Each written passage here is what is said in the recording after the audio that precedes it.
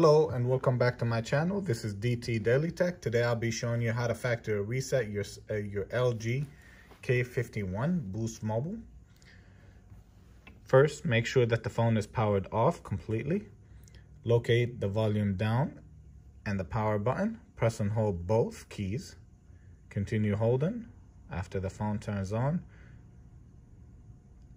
release the power button. Once you see this screen, continue holding the volume down. Once you see this screen, locate Wipe Data Factory Reset. Press the power button to select it. Press yes.